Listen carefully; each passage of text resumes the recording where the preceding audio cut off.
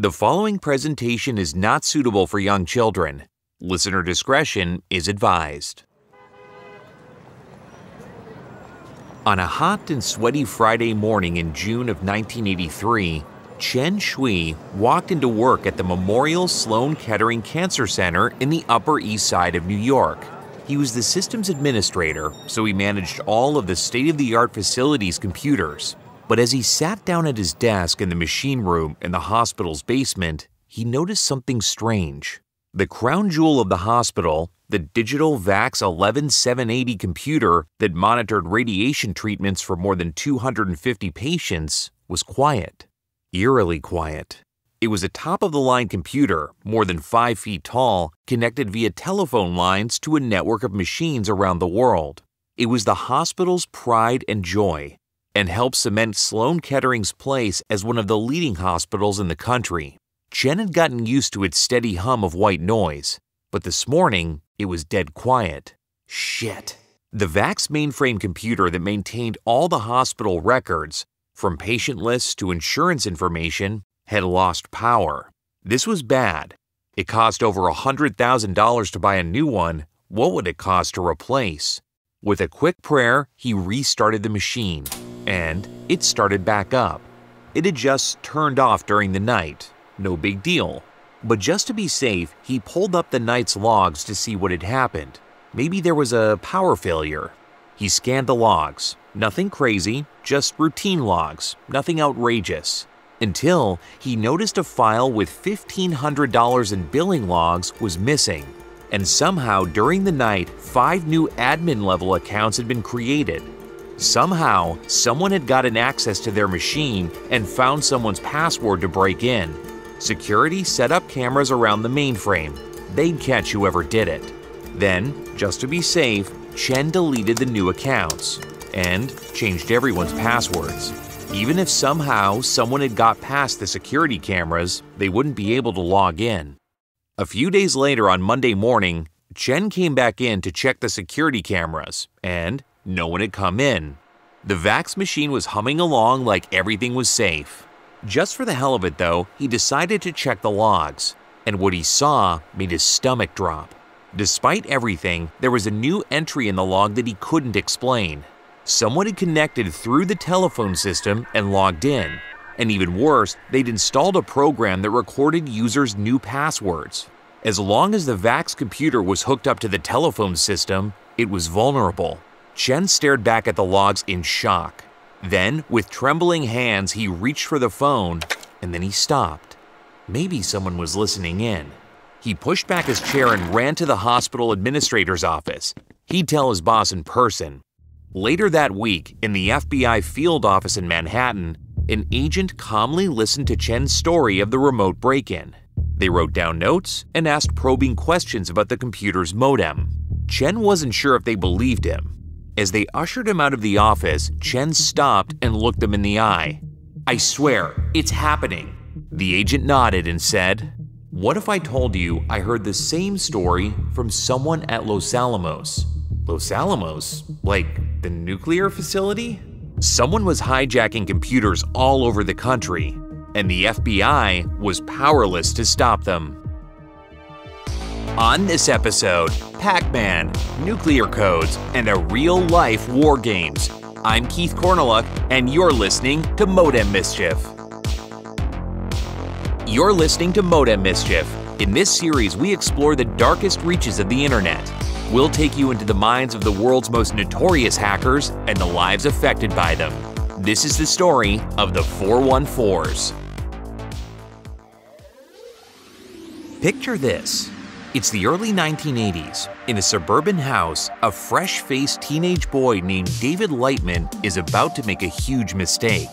He's a smart kid, but he spends more time at the arcade and trying to impress girls than his homework. He wishes he could just play video games at the arcade, but instead, he's stuck at home. His family just got one of those new personal computers, or PCs, and he wants to see what he can do with it.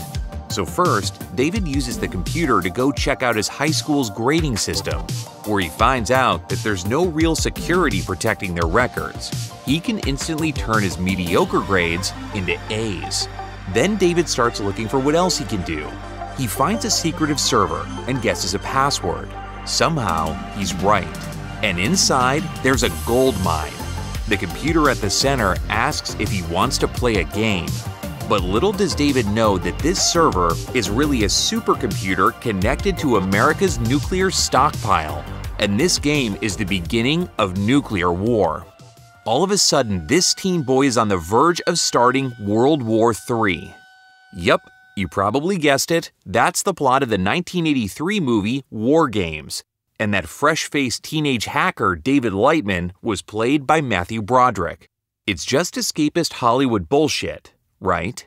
Well, realistic or not, when it was released into theaters on June 3, 1983, it became a bona fide hit. War Games made nearly $7 million in its first weekend, which in that crowded summer made it number 3 for the week, just behind those little art house movies called Return of the Jedi and Steven Spielberg's E.T. But then it stayed in the top 10 all summer long. Then, all the way into the fall. It was a smashing success. After 30 weeks in theaters, it made just under $80 million in 1983 dollars. Everyone in America was watching War Games and talking about teenage hackers. But it was just a Hollywood fantasy. Matthew Broderick got the girl, saved the world, and audiences got a nice little vicarious thrill. Anyone serious-minded knew that teenagers weren't about to start hacking into the nuclear arsenal. Some teenagers, who weren't so serious-minded, sat in that theater. And they probably laughed a little. Ha, that's so unrealistic. One teenage boy in glasses whispered to another. Yeah, when we broke into nuclear facilities, it was way easier. The other threw popcorn at him and laughed. Ah, shut up, man, we're gonna get in trouble. They laughed, but they weren't joking. 6 fresh-faced Wisconsin teenagers took their new PCs and, looking for video games too, broke into the nuclear facility of Los Alamos for real. Just like War Games, these teenagers stumbled into things they shouldn't have. But there weren't any talking computers for them. Instead, they found the FBI and participated in a cat-and-mouse chase that would change hacking in America. Let's take it back a few years to 1975. Tim Winslow was 13 when he saw his first computer in class at Christopher Latham Scholl's Middle School in the south side of Milwaukee. His teacher invited a computer operator to come to class who brought along a portable terminal from Digital Equipment Corporation, or DEC, the same people who'd make Chen Shui's VAX computer 8 years later. 13-year-old Tim stared at the machine. It almost looked like a typewriter with legs on it. He didn't know why, but he wanted to use it. The operator asked if anyone wanted to try it, and everyone's hands shot up, none higher than Winslow. But he was in the back of the class, and they ran out of time before they could get to him. As the students ran out, Tim stopped by the terminal, almost drawn to it. He nervously asked his teacher if he could stay late and use it. His teacher smiled at the operator and said sure. The operator dialed into a nearby mainframe and showed Tim a math program. It would be one of the most important moments in Tim's life. Being on a computer was the first time he felt like he had some agency in his life. No more parents telling him what to do. No more graffiti-covered streets he'd have to bike through to get home. If he could figure out the codes, he could do anything, if only on a computer. But being a computer lover in 1975 was immeasurably harder than it is today. You see, back in the late 70s, computers were still, by and large, mainframes, or big machines that cost hundreds of thousands of dollars and were only owned by big organizations like hospitals, banks, and universities. Without a computer, Tim instead read everything he could. And at age 17, he convinced the local Boy Scouts to sponsor a club where he and other teams would go to a gray boxy building by the harbor every other Tuesday night to use the machines at Milwaukee's IBM headquarters. Over the next 3 years, he practiced programming, learned about advances in computing power, and probably most importantly, met other kids his age who cared about computers. Kids like Gerald Wondra, a year older than him, the son of an electrical engineer. The special thing about Gerald, or rather his dad, is that he was one of the first people in the Milwaukee area to have an Apple II computer at home. The early 1980s were a revolutionary time in the history of computers. The Apple II was one of the first successful personal computers, or PCs, that weren't just those massive mainframes like the VAX that Sloan Kettering had. Instead, it was possible, if unlikely, to actually own a computer. By the end of the decade, computers could be nearly everywhere. But for the early 80s in Milwaukee, having that Apple II was a very big deal. Gerald and Tim started spending their nights hanging out and using the computer as much as they could. Soon, Tim and Gerald would be joined by Neil Patrick, not the actor, just 16 in 1983 and a student at nearby Rufus King High School. They were soon joined by John Sauls, 15-year-old Paul Sundquist, and one other boy from the computer club whose name still hasn't been released. They were all young. The youngest was 15 and the oldest 22. All boys, all white, all fascinated with computers. It was fun to finally have friends and to finally fit in, if only with each other. Sure, they knew they were nerdy at a time before it was cool to be nerds, but hey, at least they had each other. They were learning about computers, but also just trying to show off for each other. And if their parents thought it was a little strange, well, it was in the early 80s. Better they're playing with computers than getting into real trouble. Say no to drugs and say yes to life. In time, each of them would get computers at home, either from cajoling their parents or saving up money from odd jobs. But they kept hanging out because they'd found a connection with each other. Soon, though, they got bored with their parents' games, and they started looking around for something more. Neil didn't remember who it was that first tried it, but in 1982, one of the kids showed off a cool new trick they'd found using their modem. Hey, did you know you could dial into a random computer with your modem? The other kids didn't quite buy it at first, so he had them all come over to his house one day after school. They all took off their shoes, said hi to his mom, and got some snacks. When everything was ready, he smiled and showed it off. This was still years before the World Wide Web was invented, mind you. The internet of the early 80s was a primitive place. Most computers connected to each other using a system called Telnet, closely linked to the phone line. And there weren't that many computers on Telnet, so it was really easy to find any random computer. It was sort of like dialing phone numbers in movies from the 1930s. Operator, get me Michigan 340. Neil explained it like this. Well, the way it worked, you contacted a computer by putting in the area code it was located in. Then, a number indicating which computer it was in the system. So, to go to New York, you'd put in the area code 212. Then say 23. If that didn't work, you tried 212-24. It was as simple as that. So whoever figured it out first, he showed the rest of the guys. He dialed a random area code, then put in a computer's number. The modem dialed, and their jaws dropped. On his computer screen, a prompt from a strange computer showed up. He could log into some random computer 1,000 miles away. The kids were all impressed. Too bad they couldn't log in, though. But what were the odds that they could figure out a way in? Not so fast. Tim went to one of the books he'd carried around for years. He recognized the login screen. That was from a DEC computer. He had the manual for DECs. Try using the default login. Just like the Wi-Fi networks you see that still have the default names attached, DEC computers had default usernames that someone would have to change. This was in 1982. And not a lot of people thought about that step. Tim typed in a default username, and they logged in. The teens giggled, excited, surprised, and not sure what to think. They had logged on to a random computer half the country away. Hey, what are you doing with that telephone? A parent roared, and the teens had to pack it up for the day. Tim biked home. He took the normal shortcut under a bridge covered in gang signs, all named after the streets the gangs came from, like the 27s who ran 27th Street, or the 19s who ran 19th. But he didn't pay that much attention. He was too busy thinking about what he'd seen. Later that night on their BBS, one of them typed out a message. I just logged onto another computer. No way. Pandora's box had opened up. Each of these 6 teens had computers at home. They knew it was possible. There was no way they wouldn't start testing some boundaries. That first night, each of them tried dialing different numbers and trying different machines. Most of the times they didn't get into anything good, but they dialed into Los Angeles 310, New York 212, and Chicago 312. By the end of the night, as the sun was just starting to rise, the teens had had more fun than they'd had in years. And more than that, they felt powerful. They'd been able to get inside the records of banks, universities, and companies all over. They saw personal files from therapists' office and early news from a nearby newspaper.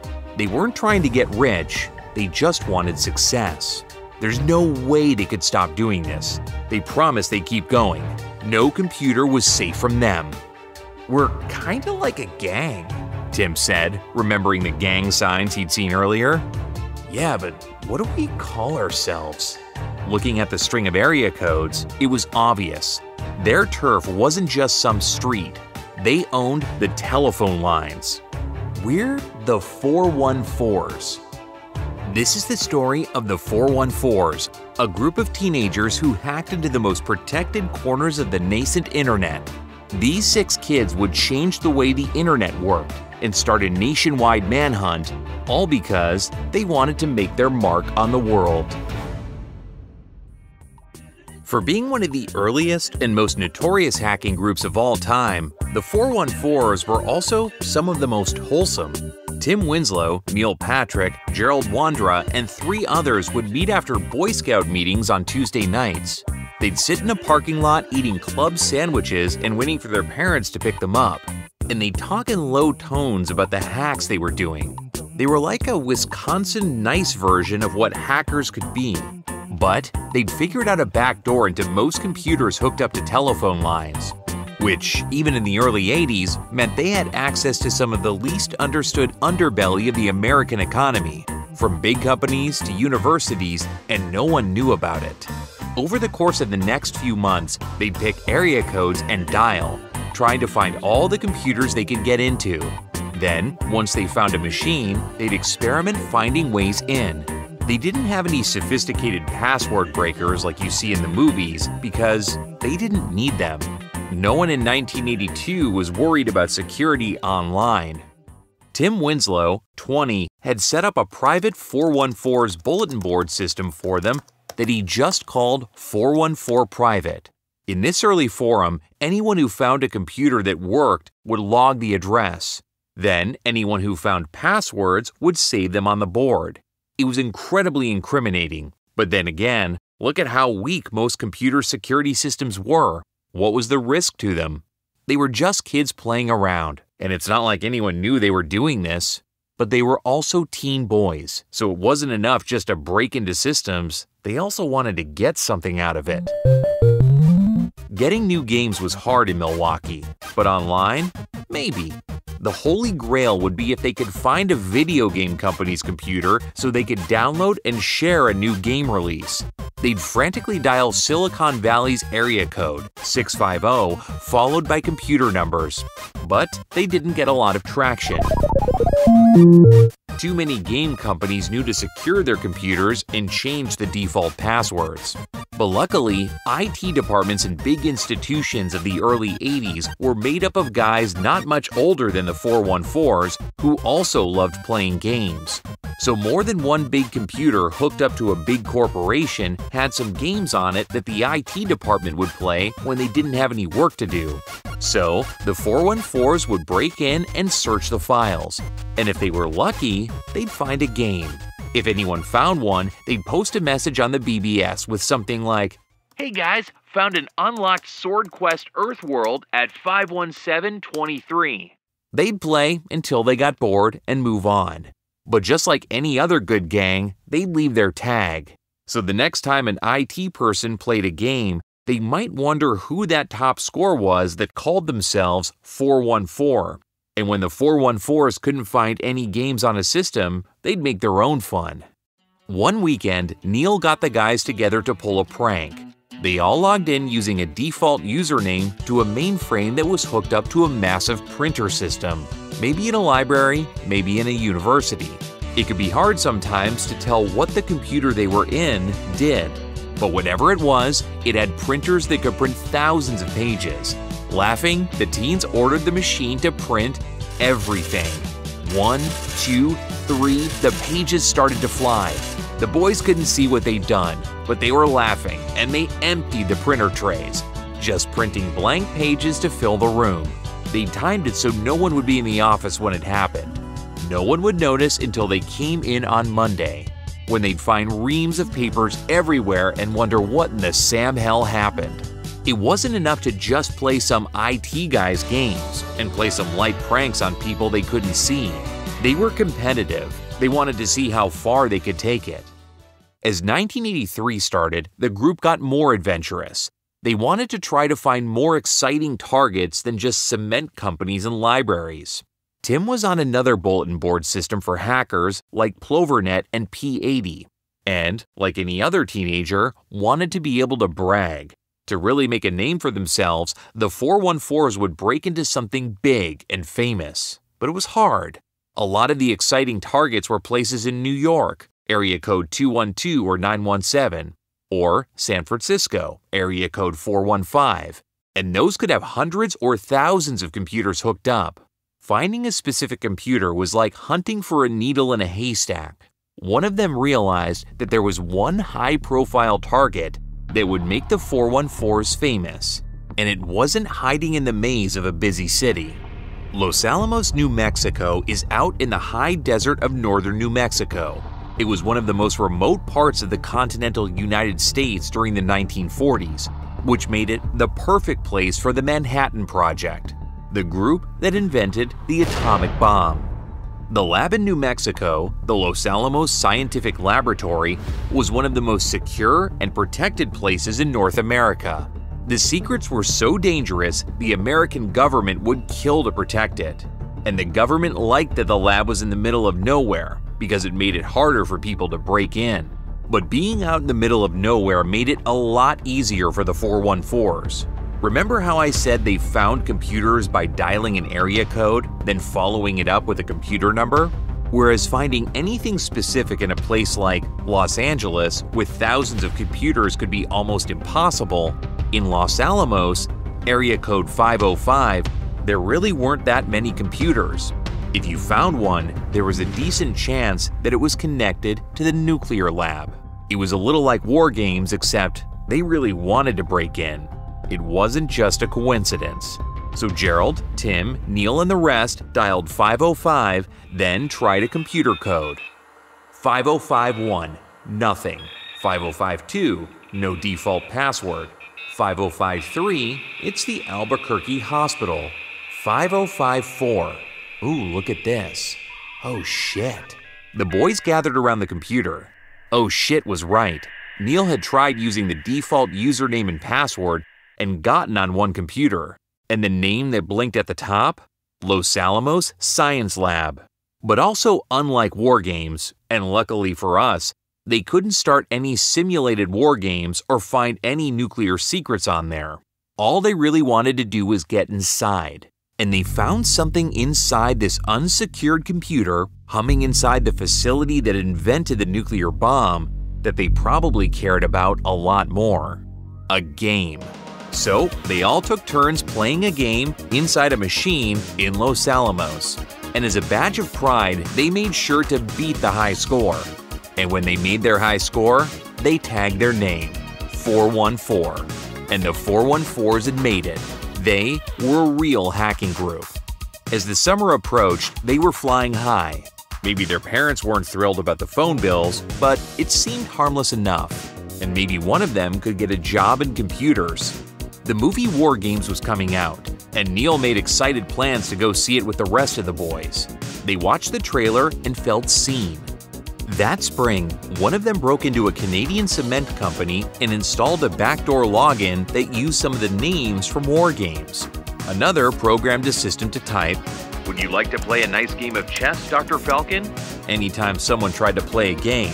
They felt cool, a little cocky. They'd been doing this for a year and they hadn't heard a peep from anyone. So the night before War Games came out, the boys got together for a celebratory dialing session. "Where do you want to go tonight?" one typed, enjoying the roleplay. "How about the Big Apple?" another responded. maybe catch a show or 212.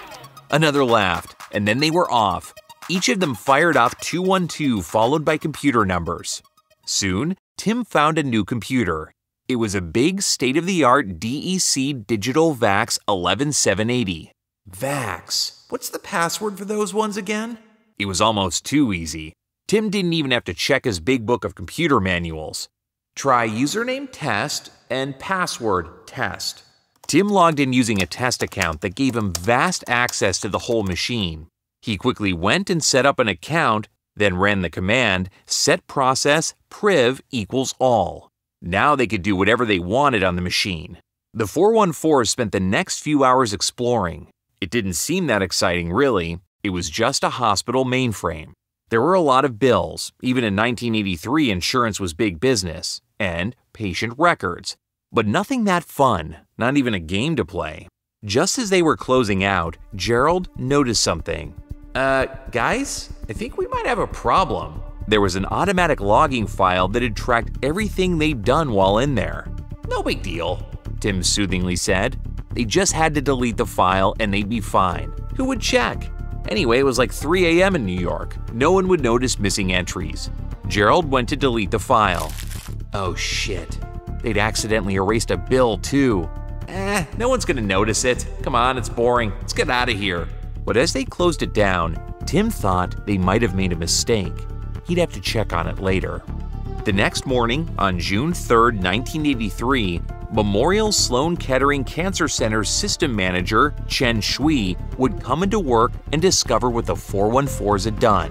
While the 414s were at the movie theater enjoying war games, the movie version of their lives, Chen would be calling security and trying to lock down the hospital. They didn't know it yet, but June 3rd would be the 414's last day of freedom. On Friday, June 3, 1983, the teen hacker group the 414s broke into the computer system at the Memorial Sloan Kettering Cancer Center and left a trail that the system's manager Chen Shui could find. He locked down the system and deleted all the new usernames. But that weekend, the 414s logged back in and saw what he'd done. He hadn't found out how they'd gotten in, so they could still use the test username and password. But it was still distressing. One of them had built a key tracker program, so they installed it on the machine. Now, anytime anyone entered a username or password, it would be sent back to the 414s. So it didn't matter what the new passwords people chose, the 414s would always know it. The teen boy, maybe it was Tim, Neil, John, or Gerald, we don't really know, put a little note about it on their private bulletin board system and moved on. It's not like there was anything interesting on the hospital's computer, but now they had access. It was another notch in the 414's belt. And who knows, the 414s had a bunch of computers like that. And usually one of the boys would check in on them every couple of weeks just to see if anything interesting had happened. That Monday, June 6th, Chen figured out they'd broken in through the telephone modem and somehow found a back door in. He told his bosses and they started the process of reporting it to the FBI. But for now, Chen had a big problem. How was he going to protect the computer? The 414s had already accidentally destroyed a bill for $1,500 that the hospital couldn't recreate. Not exactly a big deal yet, but it felt like an invasion. They'd broken in to his computer. Chen became obsessed with watching the logs, waiting, almost hoping he'd see something. And it didn't happen immediately, but a few days later, he saw a suspicious login. This was his chance. He almost didn't believe it when he saw this. It was real. There was someone actually there. Carefully, he started moving files around. The user seemed to notice and went still, almost like a big cat prowling for prey that knows there's someone there. Chen made a move, and just like that, the kid logged off. Shit, he'd lost his chance. He didn't know who this was, but he knew it was bad. But they'd come back, which means they'd probably come back again. So Chen wrote out a text file and left it on the terminal. The first thing someone would see if they logged in with a compromised account: "You've done harm to the system. Please call us and help us repair the damage." Chen moved the file in and waited. A little later, there was another login. Chen stared at the access logs, afraid to move. The user opened up his text file and read it. Then he logged off. Shit. Chen called the FBI. They said they need to talk to the New York phone company and install a tracer. Before they could, though, his phone rang. Hello? On the other end of the phone, a primitive text-to-speech played. We're sorry, we didn't mean to do anything. How did you get in? Chen demanded, his voice raising. Back in Milwaukee, Neil hung up the phone, terrified. Sweat dripped down his face. He was only 17. He was a 3.7 GPA student. He'd never even gotten in trouble before. Oh, please don't tell my dad, he thought. That night at the Boy Scouts Explorer Club, he couldn't focus, and all the other 414s kept staring at him trying to figure out what was wrong. Finally, over club sandwiches, he told them what happened. Why did you call? One of them asked, angry, his voice cracking. But then Gerald reached out his arms soothingly. We're fine. Don't be a baby. That night, the 414s strategized. They wouldn't do anything stupid, but they'd keep checking on that computer just in case something happened. Meanwhile, at Sloan, Chen and the FBI tried to get a handle on who this could be. And they realized pretty fast that these hackers were checking the machine, but not staying for long. They needed to find some way they could keep the hackers coming back to the machine long enough for a telephone tracer to work. It was the FBI who came up with what turned out to be a foolproof way to do it, by giving the 414s exactly what they wanted. In early July, the FBI installed a Star Trek game on the VAX. The players would go from sector to sector trying to blow up as many Klingons as possible. It was a game. It was about something these kids cared about. Star Trek II Wrath of Khan had come out the year before and was a very big deal. And best of all, it had a leaderboard. Gerald was the first one to see the game. Guys, big discovery on the 212 hospital. He typed in the BBS. He wasn't even suspicious. A lot of computers had games installed, and they'd been careful after Neil's encounter with them. Probably the IT guy just needed to blow off some steam. At Sloan, the FBI watched in delight as the user logins started to swarm in. All the guys wanted a chance to play. And after a few hours of playing, Tim was able to hit the top high score. Not knowing the FBI was watching over Chen's shoulders, he triumphantly typed in the tag 414. With a flourish, he logged out, happy he'd conquered the machine too. The gang signs near his house were only within a few blocks. His signs made it all the way across the country. But at FBI headquarters, this was the big break they needed. 414. What does that mean? The phone company's tracer helped out. The logins had been coming from Milwaukee, area code 414. Now, remember how there weren't that many PCs out there? And then it was easier for the 414s to find computers like Los Alamos in less populated area codes? Milwaukee wasn't exactly New Mexico, but it also wasn't New York. And it didn't take long for the FBI to track down their guys. The first sign that Tim had that there was trouble was one afternoon late July when his neighbor stopped being friendly, which in suburban Wisconsin is a really big deal. He'd known his neighbor for years. The guy worked at the phone company, would always smile. But this morning, he avoided Tim and practically ran to his car. Tim went upstairs, a little thrown off, though he wouldn't admit it. Then he got into his computer, and there was another strange thing. His phone wasn't staying hooked up the way it usually did. And when he listened to the modem connecting, it sounded kinda funny. He tried to log into the BBS, and there were all these weird artifacts on the screen like there was some kind of interference. He couldn't figure out what was going on. It was only later when he realized that his neighbor was ignoring him because the neighbor was the guy who installed a wiretap on his phone. Tim had stayed up late trying to get his system working before passing out at 5 a.m. But around 9 a.m., his mom woke him up. The FBI had come to see him. We'd like to talk to you about what you've been doing with that computer of yours for the last few months. Across town, Neil woke up.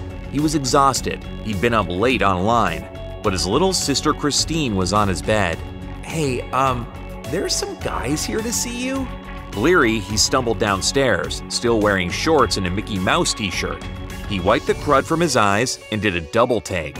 It was two men in dark suits and ties and white shirts. They weren't Mormons, he remembers thinking. They laid it out. They knew everything. There was no use lying. His dad came in and called a lawyer. The 414's were in really big trouble. The 414 group of Milwaukee teen hackers were caught and arrested over the course of July and August 1983, while War Games was still in movie theaters. But now that they were caught, what would the FBI do with them? They were just kids, and they weren't trying to do anything truly malicious. None of them had stolen any government secrets or even endangered anyone. The FBI barely understood what they even did. When they came to Gerald's house, they confiscated his computer. But this was 1983, and the FBI wasn't exactly full of people who knew how to use PCs. They couldn't even turn it on. One of them ran to a nearby store to buy an instruction manual, but still couldn't figure it out. They ended up putting his computer in a closet and not touching it for the rest of the investigation.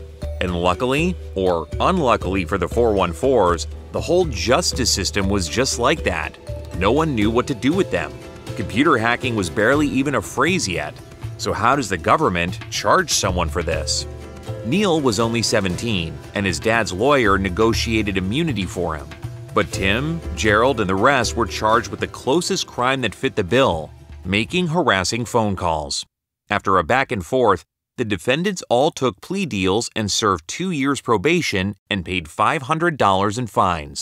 None of them were allowed to own modems during their probation. And while the legal-aged 414's were in court proceedings, Neil took to the talk shows.